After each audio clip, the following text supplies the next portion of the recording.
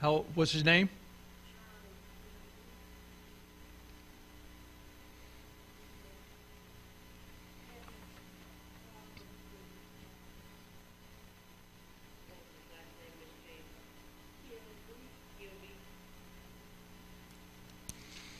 Okay, we'll do that. Let us go to the Lord in prayer.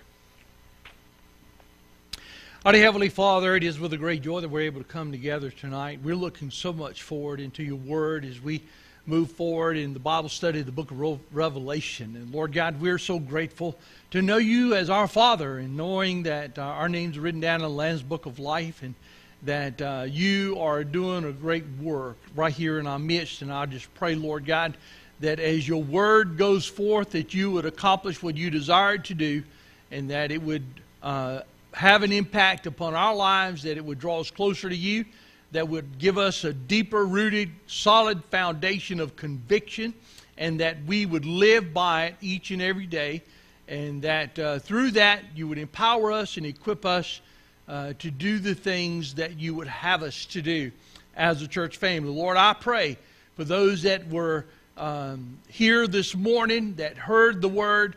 I pray to God that that word would hold on into their minds and their hearts, that it would do a work that would bring about your glory and honor. And Lord, as we continue to build upon that over the next 2 Sundays, may it be something that you would be able to use right here at Tar Heel Baptist Church to help us to be more of what you would have us to be. So Lord God, tonight as we come before you, you are the Lord God Almighty. You have all power and authority. You have all wisdom, knowledge, and understanding. So as we pray on behalf of these that are on our prayer list, as well as the many other requests that would be heavy upon our hearts, we come to you because we know that you are able. We know, Lord God, that there is nothing that is impossible for you. So we bring these petitions and desires. We place them at the foot of the cross. We pray, Lord God, that your will be done in and through their lives, and that you would do a work. For those that are sick and suffering, we do pray for your healing touch. We thank you, Lord, and how that we have seen so many times how that you've heard our prayers and how that you've brought healing in other people's lives. And we pray that you will continue to do that. We'll continue to offer our praise for you. We also pray, Lord God, tonight for those who are grieving and heavy of heart and those who have lost loved ones. We know, Lord God, that the sorrow can linger on for some time. But we pray that you'd come alongside them and that you'd bring them and deliver them from that depth of sorrow that would hinder them or stop them from being and doing what you would have them to do. We also pray, Lord God, especially for those who are lost and undone without Christ. We pray, Father God, that you'd bring conviction upon their heart. We pray that they would see the light and understand that they are to fear their eternal state without Jesus Christ, and that they would understand that the wages of sin is eternal separation and death in the everlasting burning hell. We pray, Father God, that they would repent of their sin, trust Jesus before it's everlasting too late, and be saved. We pray, Father God, for our church family here. We pray that you would empower us, that you would strengthen us, that you would equip us by the working of your Holy Spirit as we learn more and more of how to yield our life to you so that you can do a work in and through us. Bless us tonight. Bless us in the Word. Bless me, oh God, as I stand before your people. Give me wisdom and understanding. Help me, Lord God, to preach. And I'll give you all the praise and the glory in Jesus' name. And for his name's sake, we humbly pray. Amen. All right, tonight, if I remember correctly, as we're in the 7th chapter of the book of Revelation, if I remember, I think I'm right, we left off with the 9th verse of the 7th chapter. Am I correct? Anybody have that? You have it? I have a thumbs up there. So that's good because that's where I started studying for tonight, where I needed to pick up. Okay, so tonight as we look at this, I want us to take into consideration the things that where we are. Now, I know it feels like it's been forever since we've been here on Sunday night in the book of Revelation. So let's kind of do a very quick overview, if you will. We know that the book of Revelation is a revelation of Jesus Christ, that was given to his servant John, who was on the island of Patmos. He was exiled there because of his faith, because of his testimony in Jesus Christ. And as he was there, instead of whining, he was worshiping the Lord on the Lord's day, and the Lord came to him and revealed himself to him. Now, the revelation that he saw had a lot to do with the message that needed to go out to 7 churches in Asia. And as these letters were given to John, he wrote them down. He sent them to the pastors of the 7 churches. And as he sent those letters, he gave this statement in each one of them: "He that has an ear, let him hear what the Spirit says to the 7 churches." So all of the churches were to interchange the letters of what they had received with other churches, and it is preserved for us. And when we hear the Word of God, the same things that were made of correction or even promotion, whatever it was, to the churches, this was also meant for us.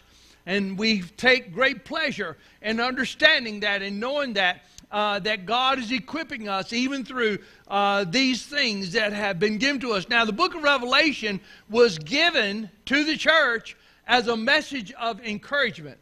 They were under a lot of persecution. They were under a lot of great suffering.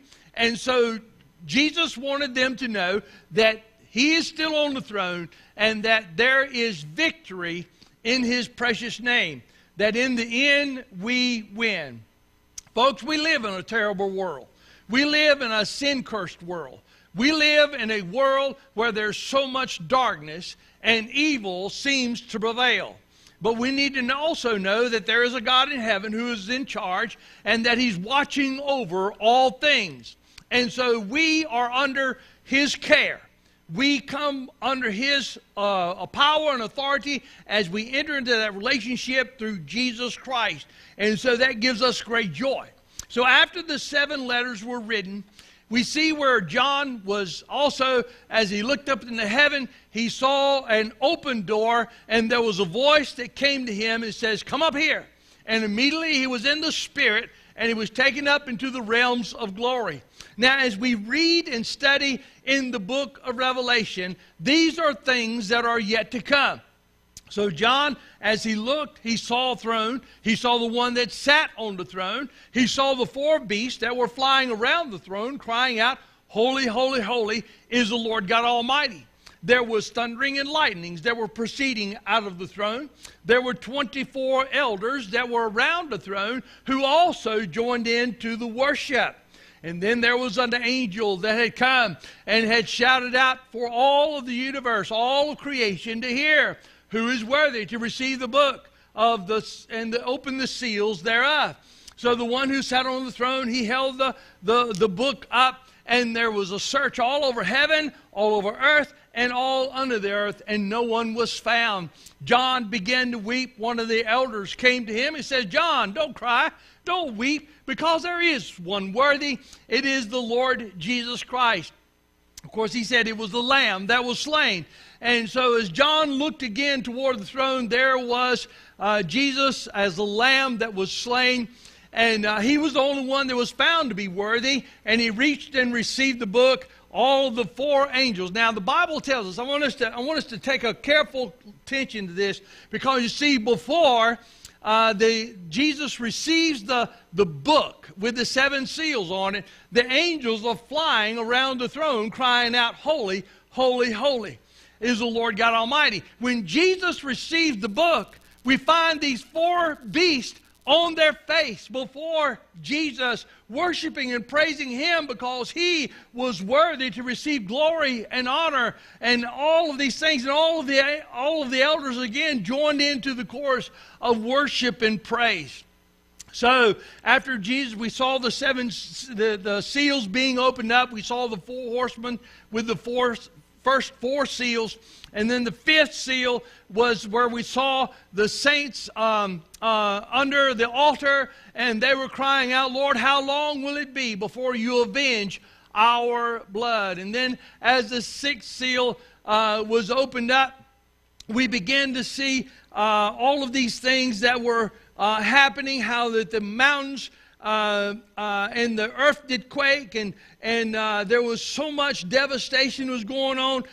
People tried to hide because in verse 17 of chapter 6 it says, "For the day of his wrath is come, and who shall be able to stand?"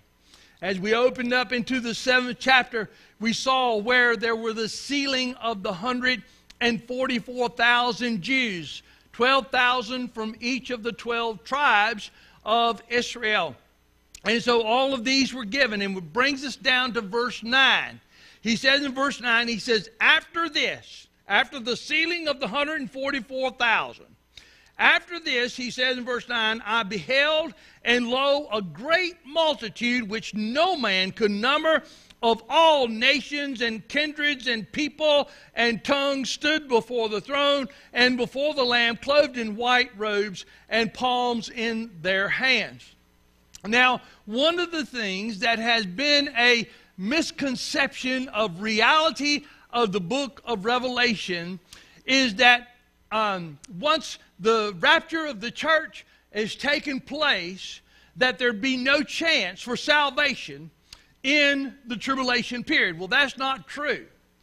One of the things that we do realize that in the book of 1 Thessalonians, we find where the Apostle Paul is writing to the church, and he does tell us that those who have rejected the truth will receive the great deception and believe the lie.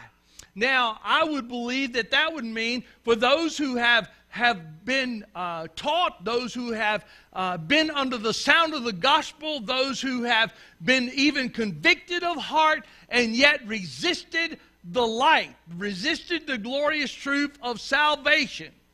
I believe that these individuals will not have a chance during the time of tribulation.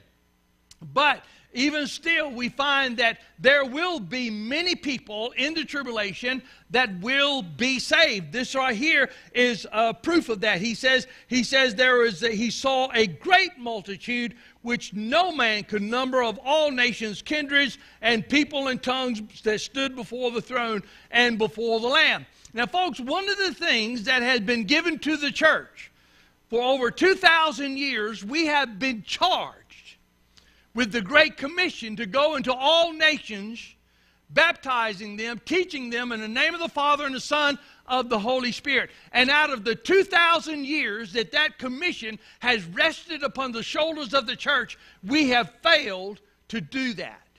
We have failed to reach the nations for the Lord Jesus Christ.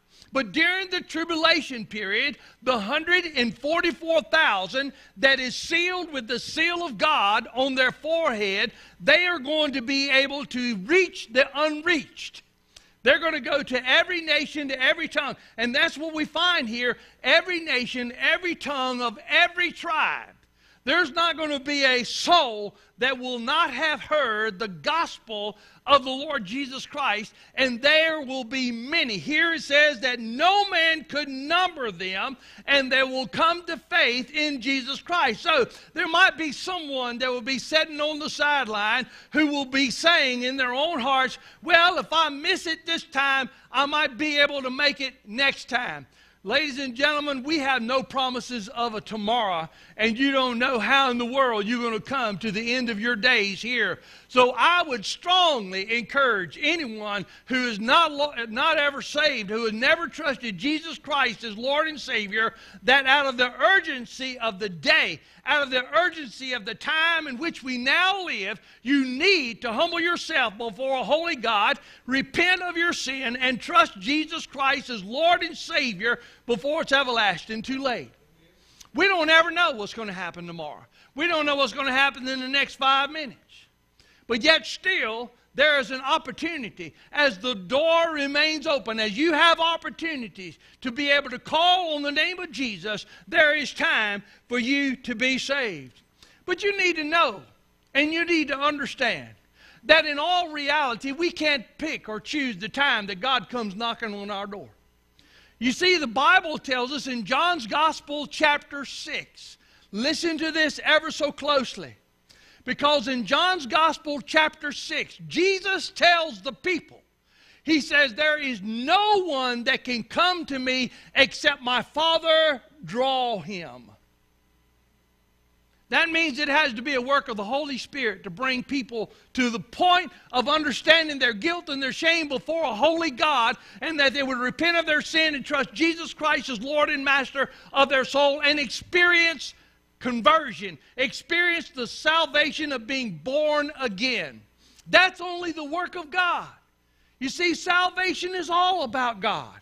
He comes in, He brings conviction, He brings light and understanding, and He gives us the opportunity to say yes or say no. And that's what we have. We need to hear that. We need to understand that. And if you were to resist the truth now, if you were to reject Jesus Christ right now, because you see, folks, listen, I've heard it and I've understand it and I believe it, that every time the conviction of the Spirit comes upon our life and we resist it today, and then we come back next Sunday and then we resist it again and we resist it again and we resist it again, there's going to come a time, although the Spirit continues to knock, although the Spirit continues to reach and to call people to salvation in Jesus Christ, when we resist and resist and resist, our heart becomes calloused and hard to where we do not even hear the sound of the gospel anymore. Folks, listen, I believe the church many times are filled with people whose hearts are so hard they can't be touched with the singing of the music. They can't be changed by the preaching of the word. And it's all because they've said no, no, no, and they've said no too many times. They can go through the motions, but nothing is real. Folks, listen. There's a reality of a life in Christ. A reality that Jesus lives within my heart. You see, in Romans chapter 8, verse 16, it says that it is the Spirit that witnesses with our spirit that we are the children of God. It's only the true worshipers, the true born-again people, that can experience the fellowship of worship in the Spirit. And so therefore we find this. So there will be people that will be saved during the tribulation period. And listen to where they are. Listen, he says there will be people which cannot be numbered of all nations and kindreds of people and tongues that stood before the throne and before the Lamb. You see, these people are there in the very presence before a holy God. They are there before the Lamb and before the throne. And look here in the passage of Scripture, he says in verse 9, he says, clothed with white robes.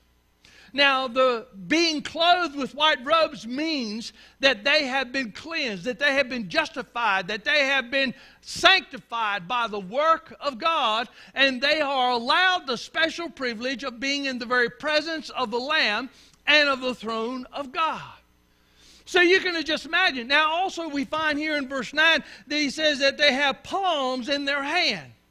Now we also want to, this would take us back to the triumphal entry of the Lord Jesus Christ when he was going into Jerusalem riding on a donkey's colt. And as he was there, the people, they strode their clothes out in front of him. They had palm branches that they strode out in front of him. And they were worshiping him, saying, Hosanna in the high, glory to God, Hosanna in the highest. And the one who has come to redeem us. All of these things that are taking place. And these people who have been redeemed by the precious blood of the Lamb, those who have been clothed in the white garments, and they're there in the very presence of Jesus and the throne, and they have these palm branches. The palm branches was a sign of victory. The palm branches was a sign of celebration. It was something that the people were doing in celebration and worship before the King of Kings and the Lord of Lords. Verse 10, he says, and they cried. This whole, you can imagine, well, multitude of people where no man could number. Listen, he says, and they cried with a loud voice, saying, salvation to our God, which sitteth on the throne, and unto the Lamb. They were giving all the glory and the praise to the Lamb and to the one who sat on the throne. Oh, folks, listen, salvation is of God. It begins with God and it ends with God. And it is kept by the power of God. And we ought to be able to collectively worship in that glorious joy of our salvation. I believe that we have taken our salvation too lightly. I think that we miss out on the true worship of the gratitude of heart that we owe unto our King of Kings and Lord of Lords. Because I believe that if we were able to come together and worship in the means and the manner of what we should be able to, there would be a greater gratitude and a greater ability of service and loyalty within the body to be able to do the things that are called upon us to do. We would be obedient people. We would be joyful people. We'd be successful people. We'd be victorious people. And we would be people of power. Now, folks, listen, it's not our power. I want you to understand that. Folks, anytime the church is empowered, it comes from heaven above. It's not something we possess. It's where God is able to possess us and use us to accomplish the things that... This is what I was preaching about this morning. And we need to know that. We need to experience that. And it's available. It's right there for us. All we need to do is humble ourselves before God and claim it. As we would yield our hearts and our life unto Him. Oh, there's so much. So much that I see, so much that I know in my heart that I believe God wants to do with our lives, but yet somehow, some way or another, we are not able to grasp a hold to it. I pray that we will. I pray that we will be able to do that so that we could truly be able to experience, because I believe the time is short, the day is at hand, that Jesus is coming soon. So they were praising the Lord, cried with a loud voice, saying, salvation unto our God. And the one that, salvation to God which sitteth on the throne and to the Lamb. And then in verse 11, I'm going to do this very quickly and I'm going to quit. We'll get through verse 11. He says, and all the angels stood around about the throne, and about the elders, and about the four beasts, and fell before the throne on their faces and worshiped God. Now, I want you to take notice here of what happens. Because in the 5th chapter, the 4th and the 5th chapter, we find that worship begins there at the throne with the four beasts. Okay? The four beasts, they're crying out all day, 24 hours a day. Holy, holy, holy is the Lord God Almighty. And as they would call out and proclaim God's holiness, the 24 elders would join in. They would be joining in with the four beasts. We come to the 5th chapter when Jesus receives the book to open the seals thereof. We find the four beasts again, who begins in the worship. They bow before Jesus Christ and they cry out, holy, holy, holy are you. You are worthy, O Lord, to receive glory and honor, because you are worthy to receive the book and open the seals thereof. And when they cry out, the 24 elders join in. But I want you to see here in this passage of Scripture, where we just read, who starts off the praise? Who starts off the worship?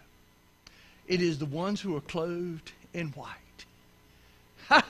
Listen, we think that we're going to get in there and join with the angels in the celebration music. But ladies and gentlemen, I believe that very possibly it could be the righteous whose clothes are, who are wearing the robes of white, who are celebrating their own salvation through the Lamb and the one who sits on the throne. It may be very well that we, the redeemed, begin the celebration of the worship of the holiness of God and His great mercy and grace. And then listen what happens. The four beasts They fall down as the people proclaim God's goodness and mercy and salvation. They fall down, and the angel and the 24 fall down. And then listen, the angels join in.